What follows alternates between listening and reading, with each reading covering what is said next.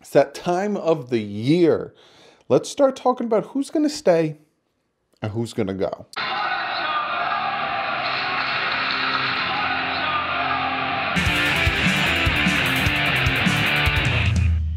What is up, Fin fans? You can tell by the title. We're going to be talking about who I personally think the Miami Dolphins should cut and who they should re-sign. So essentially, what I'm going to be doing is we're going to talk about who's free agents on the Miami Dolphins, and then some players that have been talked about potentially being cut or haven't produced, and you could possibly see them moving on from the Dolphins, and whether I would cut them, redo their contract, or all of that. Again, this is my opinion. Doesn't mean that what I'm going to say is actually going to happen, but this is what I think might happen or should happen in an aspect. But before we jump into the list of things that I want to talk about, being that today is Thursday for you guys watching this, hope you guys have a good Thursday. Tomorrow's Friday, then you got off for the weekend. For those people who work Monday through Friday, 9 to 5ers like I do. I'm at work right now while you're watching this. Let's get into some trivia. It is Thursday, February 27th. There's only 29 days in February. Then we're into March. And then come March 18th, actually the 16th to the 18th, the tampering period. Then March 18th, the beginning of the season. Oh, I can't wait. Free agency, my boys. Free agency. So February 27th, here's your trivia. In 2017, I'm noticing a good amount of this trivia has to do with like the past 3-4 years. In 2017, who scored a team-leading 89 points in his lone season in Miami? I will bet you a good amount of you guys are going to get this one wrong, because I got this one wrong. Not saying I'm better than you, but I'm just saying this one was a hard one. In 2017, so he played on the team in 2017, and he only played. I'm going to give you a little more tip. He only played in 2017, and he only played 1 year with the Dolphins. Who scored a team-leading 89 points? Who scored a team-leading 89 points in 2017? Don't look it up. If you look it up, So let's jump into this. Let's jump into this free agency. Like I said, free agency is about a little over 2 weeks from now. Got about, 20 days until free agency starts. So we're going to jump into this. I'm going to talk about who the Dolphins should cut, who the Dolphins should re-sign, who should the Dolphins renegotiate their contract with. But before we jump into that, I keep saying before we jump into it, but I'm still going to be talking about it. I just really quickly want to talk about all the teams in the NFL, where the Dolphins rank when it comes to total spending on their team and by position, right? We'll run that down real quick. So the top teams are spending about $200 million, and the top 5 teams in spending in a total is the Pittsburgh Steelers, Kansas City Chiefs, San Francisco 49ers, Minnesota Vikings, and Atlanta Falcons. 3 of the top 5 made it to the playoffs. The other 2, Atlanta Falcons, kind of fell flat on their face, and the Pittsburgh Steelers lost all of their quarterbacks at some point, and then were relying on their defense that didn't really help them. Then you look at the bottom 5 teams. You look at the bottom 5 teams and how much they're spending. At the very bottom is the New York Giants. The New York Giants did a complete rebuild. They have a young quarterback. They're only spending $6.8 million at quarterback. But this is going into 2020, so they also have a good amount of free agency. Tampa Bay, Miami at 3 to the bottom. Dallas Cowboys, which that's going to change because they got to re-sign Dak or get a new quarterback. The Buffalo Bills, who still have a good amount. Their quarterback is still on his rookie contract. That's going to help them. So you're looking at that's the bottom 5. I find that very interesting. If you look at the Miami Dolphins, the average for each of the positions that they're paying, when it comes to quarterback, they're paying $10.7 million. Most of that is going towards Fitz. $4 million at running back. It's because we got all rookies and undrafted guys in there. Wide receivers is the most. Just re-signed 2 wide receivers, 26.9, 3.1 at tight end, 13.9 at O-line. That needs to change for the love of cheese. D-line only 12.5, which is a big difference, a huge difference from what it used to be, especially with Ndamukong Suh there. Only 6.8 at linebacker. It's because we got a few free agents in there I'm going to talk about. The most we spend is at secondary at $4.65 million. And that is a lot to do with Rashad Jones and Xavier Howard. They take a big chunk of that percentage, and only a 1.3 at special team. And that's because one of our special teamers is a free agent. So if you look at that, you'll notice that a big chunk goes to wide receivers and secondary. That's because we re-signed a bunch of those guys. So let's jump into who I would cut and who I'd re-sign. So like I said, when it comes to who I think should be cut and or renegotiated with their contract, I wrote down about 9 people. And these are the 9 people that I think us as a fan base, and even maybe from the way they produced and kind of the way the organization is going and their thought process, these are people that maybe could be cut or renegotiated. Now, what I did was I gave you guys, I'm going to talk about their cap hit, how much is in dead cap if they get cut, and then we'll talk about, well, should they be cut or should we just leave them alone? And that's where we'll go from there. So let's start this off. I'm going to go from most expensive to least expensive. Let's just jump off the cliff and right into the water with the most expensive. Reshad Jones. Reshad Jones is a name that is going to constantly be thrown around. The man is going to get $15.5 million this year, 2020. A lot of people were like, well, he's been really injured the past 2 years. He came back after his injury. What was that, against the Redskins? No, or against the Steelers. Can't really think of it off the top of my head. Looked lackluster. He looked out of shape. He looked like he didn't know what he was doing. So a lot of people are like, the Dolphins move on from him? He got how many more years left, in the tank? Are they going to move on from him? Like I said, $15.5 million and a cap hit. When it comes to the dead cap, essentially when we cut him, we're still going to be paying him this much, $10.1 million. So essentially the Miami Dolphins will be saving about $5.4 million to cut Reshad Jones. Me personally, you think about it, it's like for $5.4 million savings, you might as well keep the guy unless we can get some type of trade for him, which is a thing that we heard last offseason. A lot surrounded Reshad Jones. A lot of people were like, Doug, he's not following the Dolphins on Instagram anymore, and this and that and all that stuff. Well, someone goes down again. Because if you guys remember, there's a few safeties that went down in training camp and preseason. Potential trade. It could happen there. I'd keep him, see what he can do, see what he can help with the secondary, especially if when we draft a secondary, a safety, try to, have him sit behind Reshad Jones or have him compete with Reshad Jones. I'd keep him. $5.4 million saving isn't that much to move him, especially with the $10 million dead cap hit. You might as well get your money's worth out of that $10 million or try to trade him. So when it comes to Reshad Jones, I'd probably keep him. You're going to be surprised with a lot of these people you probably would just keep instead of cut. We're running around $9 million.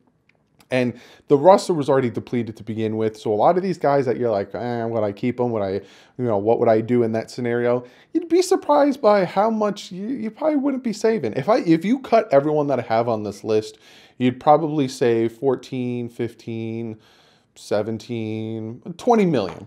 You'd save about 20 million, putting us at about 110 million. If you cut everyone I'm talking about on this list.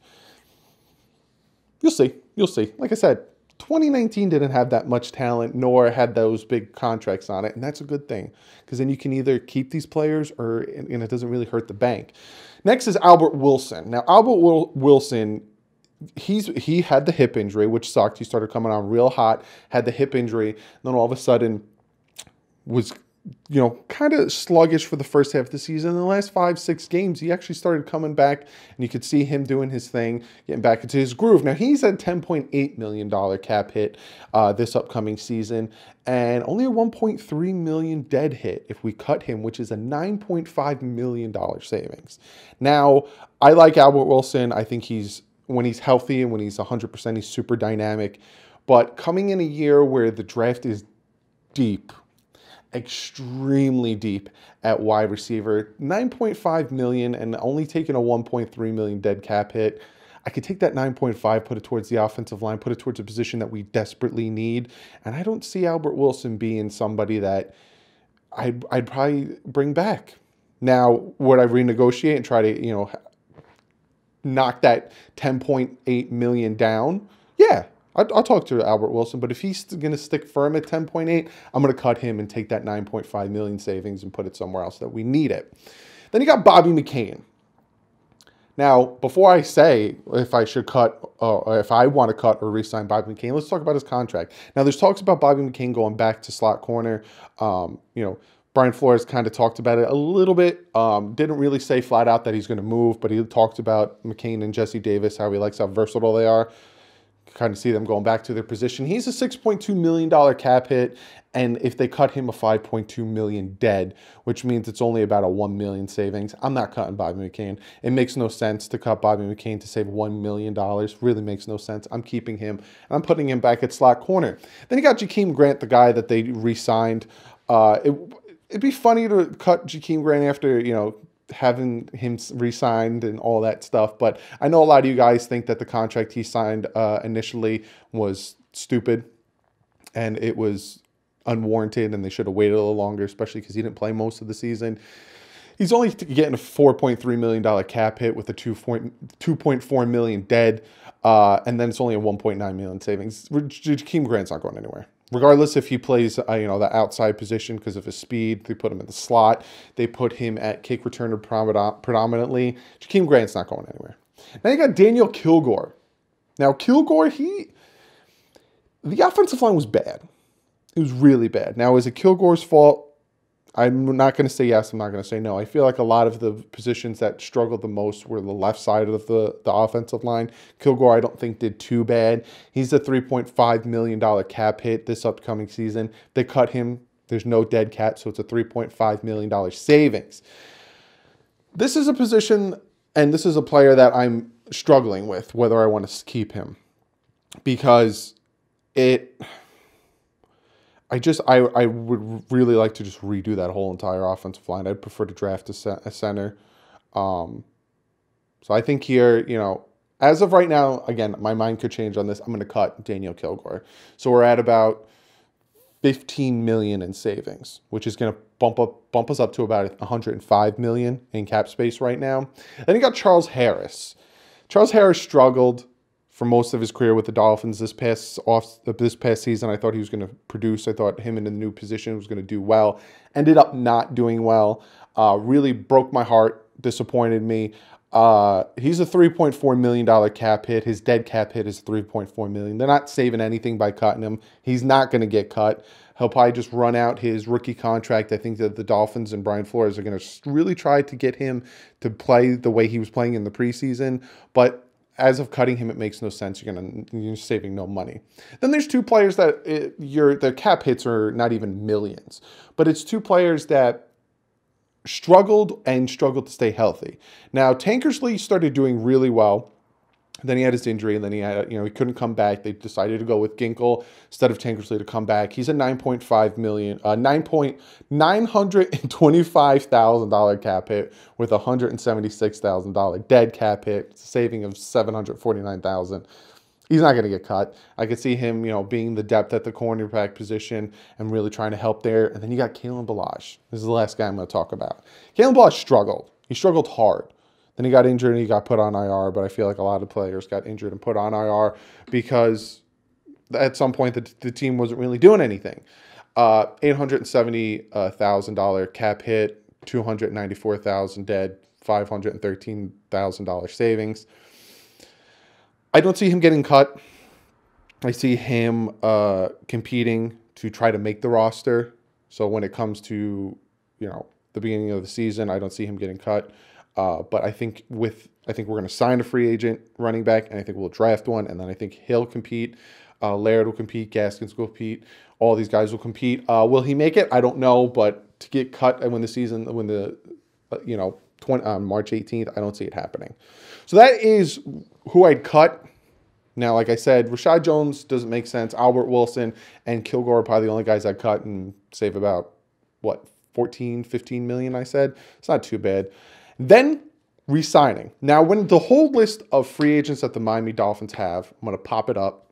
It's decent. It's a decent long list. You got Aqib Talib, Evan Bam, Walt Aikens, Jamarcus Webb, Richmond Webb's relative, who I interviewed on this channel. Be sure to go check that video out. John Jenkins, Clive Wolford, Vince Beagle, Deion Lacey, Adrian Colbert, Trevor Davis, Isaiah Ford, Chase Allen, Matt Hack, Kendrick Norton, and Trent Harris. The one thing I'd like to say is to the Miami Dolphins organization, class act for keeping Kendrick Norton on the roster and helping him out after that terrible accident that happened to him. A very, very class act of the Miami Dolphins. Now, when it comes to who I think about re-signing, Evan Bam or Bohm, or however the hell you say, because I don't give a crap, unrestricted free agent. I think about bringing him back. Now, would I do it for a ginormous amount of money? No.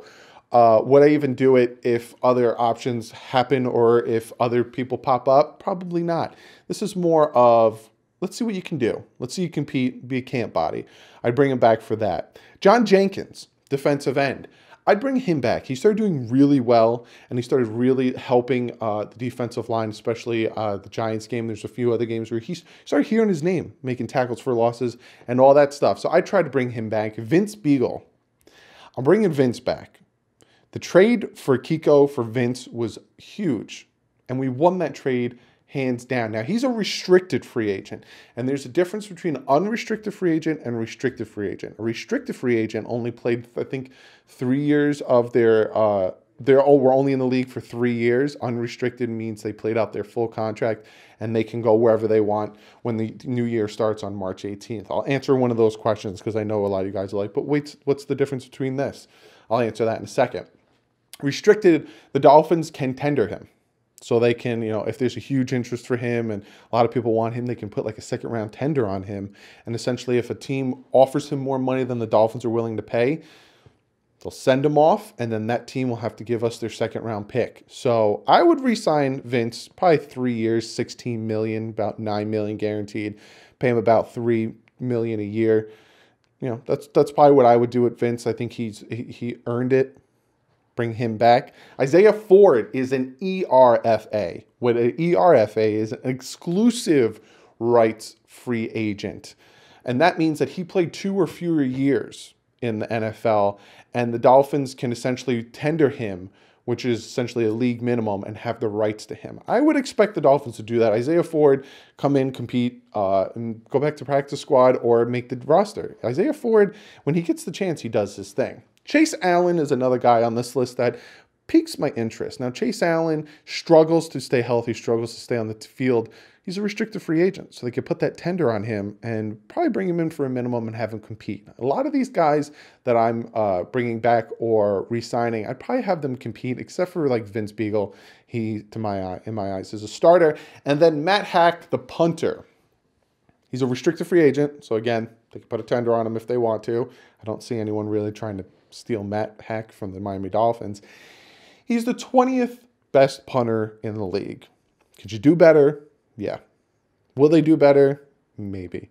Not last season, 2019, but 2018, he struggled a lot when it came to punting. This season, he kind of came back. Punters, dime a dozen, but good punters are hard to find. This one I'd probably let go. I probably wouldn't try to re-sign him. But, that is who I have as coming back, re-signing, and cutting. Be sure to comment below. Let me know what you guys think. Before I get into comment of the day and before I give you guys the answer to the trivia question, real quick, I had a lot of you guys ask me on Twitter, Instagram, all that stuff. A lot of you guys asked me, well, why can, Greg Olsen sign for somebody? Or why can, there's some other guys that are talking to players, Hargraves and all these guys. Why can they sign for players, but like Evan Bam, John Jenkins, I literally couldn't think of one free agent. Conklin, all these guys, why do they got to wait till March 18th? And that's because the guys that are signing and talking to teams now got cut. Whereas these other guys, their contracts expired. So they got to wait till 2018, the start of the new year, to go out and talk to players and talk to teams and sign with them. So that's the difference. If you get cut, you can go out and sign with whoever you want. You don't got to wait till March 18th. But if your contract expires, like all these free agents that everyone is doing, I expect them to go here and there and all that stuff, they got to wait. You got to wait a little bit. A little bit.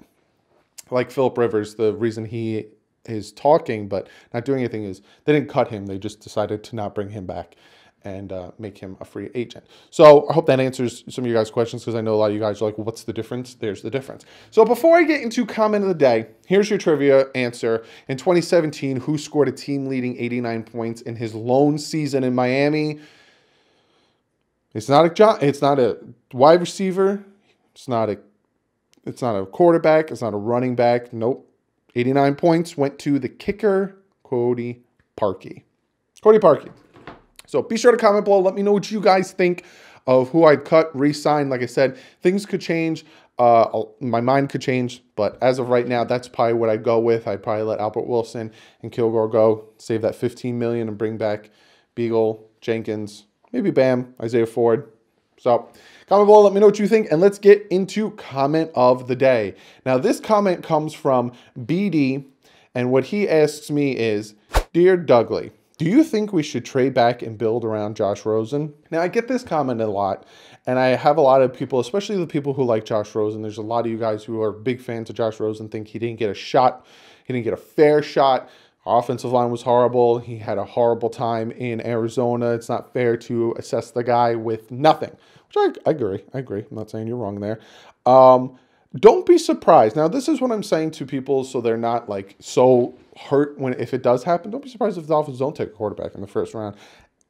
And they like what they see out of Josh Rosen in practice and all that stuff.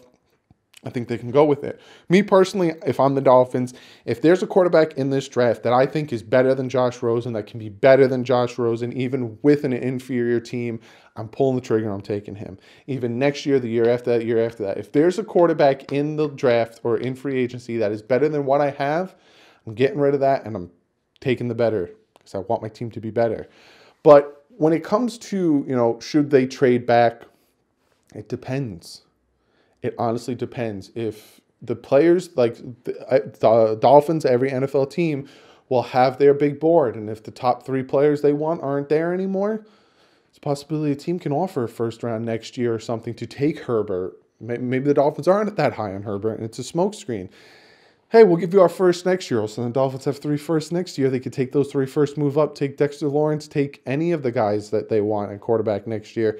Trade down. So I don't see it out of the realm of possibility. If me personally, I'd like to stay at 5 and take BPA, best player available, whether it be Thomas, whether it be Simmons, whether it be Tua, whether it be Herbert. Stay at 5, take your best player. You got 3 first-round picks unless we can get another first next year. But BD, I hope that answers your question. Josh Rosen, in my eyes, didn't get really a fair shot. We'll see what happens with him. I can see him competing in training camp and stuff, but we'll see. Thank you for the comment. Be sure to follow me on Twitter. Retweeting. That's when I talk to you guys the most, especially when I'm at work and news breaks and I can't make a video ASAP. I tweet it out and I get your guys' opinions on it, and I talk to you guys a lot through Twitter. So be sure to follow me on Twitter. Also, check out my Instagram. I'm posting more on there. I'll let you guys know when new videos break on Instagram. I might start doing some more videos and stuff on Instagram. So be sure to go check out my Instagram. Check out the Bit Boys. Going to start playing some new games. Going to start playing the new Resident Evil when that comes out. Got a ton of stuff playing. Check that out. Other than that, give this video a thumbs up. Guys, we're about 20 days away from the start of the new league year. 20 days away from the Miami Dolphins going after free agents. They're going to sign the top guys. Don't be surprised if they stay a little quiet and then bam, start going after these second-tier guys. But give a thumbs up for that, and because you like the content, you like the video. Check out DolphinsTalk.com. Great site. Ton of content on there. Ton of great stuff on there. So be sure to go check that out. Other than that, hit that subscribe button. You guys help me break 9,000. We're already at about 9.3. We're at 9,030. Like, you guys are killing it. Thank you guys so much for subscribing to all you new subscribers. I got a lot planned. So be sure to share the channel. Let's try to get to 10K. Hit the subscribe button. When you hit the subscribe button, hit that bell. Hit all so you know when I go live. I'm not going live this Saturday. I'm going live the next Saturday. Like I said, every other weekend. Going live at 1 p.m. But other than that, I will see you guys probably either Friday or Saturday. Either tomorrow or Saturday. But my Combine video, I'm going to do a full recap when the Combine's over. So you're not going to get day-by-day recap from me. You're going to get, when the whole Combine's over, I'm going to give you the top performers of the Combine and when it's all over, said and done. So other than that, I will see you guys really soon with the next video. But like usual, stay classy. Fins up.